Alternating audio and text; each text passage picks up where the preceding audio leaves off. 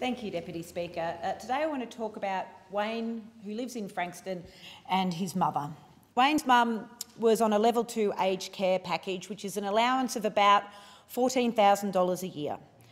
She used that money for home visits, for a few meals, and most importantly, for a daily visit by a nurse to administer her medications.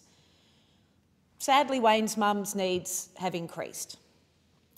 So she's now got a level 3 package. Wayne, his family, his mum, anyone who's thinking about getting a higher package would think, that's great. It means she's now got an allowance of $34,000 a year and can get the assistance that she needs. But in fact, she's now worse off because administration fees calculated as a percentage of the package are now about $8,000 a year out of that package, with Wayne's mum not getting any further administration support than she was previously getting.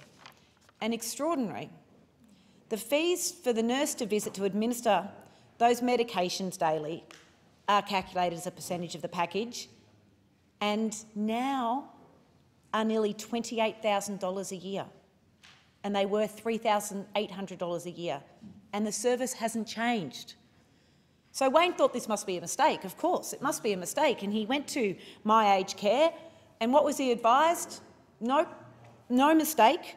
But what it is, he was told, is a constant problem.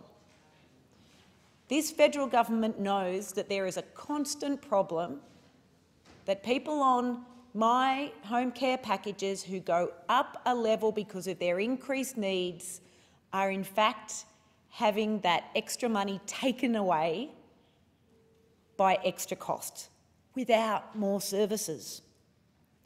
So now Wayne's mum is in a situation where she has a home care package and medication fees that exceed her allowance, and the $18,000 increase has actually meant she is worse off.